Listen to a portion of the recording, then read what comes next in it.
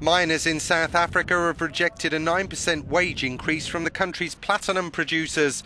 Earlier, thousands of workers near Lonmin's Marikana mine, the scene of the police killing of 34 strikers in 2012, jeered when they were told about the tabled offer.